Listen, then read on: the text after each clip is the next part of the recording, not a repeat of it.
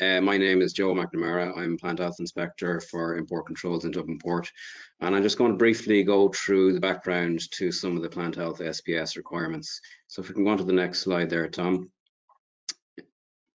So basically, we've had a few webinars covering the detailed requirements for plant health SPS declarations.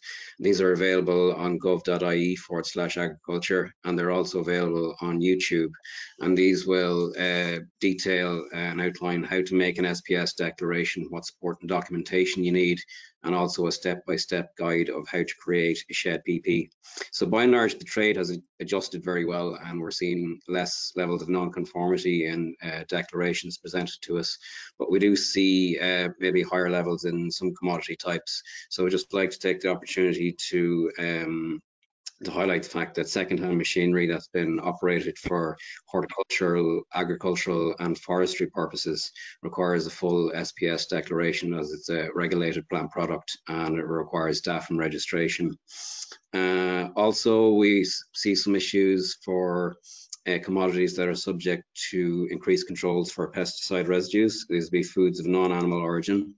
So you will need to create a shed D for these commodities, and in some instances, it might be a commodity that requires dual controls if it's a fresh fruit and veg. So it'll need a shed PP created as well as a shed D. You will also need to be registered with DAFM for making these declarations and submit both sheds through the DAFM portal. And so we would encourage people to maybe research what commodities are covered under the regulation 2021-608. You can see on our website there where there's further information available. Some commodities covered in that regulation will require extra support and documentation, such as a health cert and a lab report. And without these support and documentations, your consignment could be refused entry. So sesame seeds from India will be a good example of this.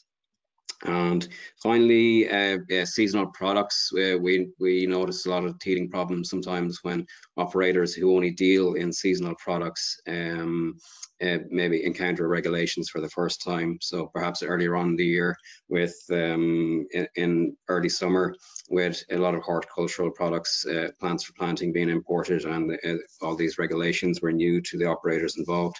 So maybe just like to take the opportunity to highlight that maybe people dealing in Christmas trees and cut foliage, the imports of these commodities will all require a full SPS declaration and a valid phytosanitary cert.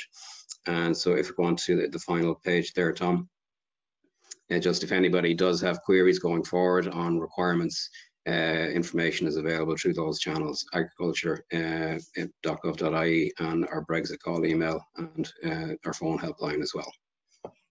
All right, thank you, Tom.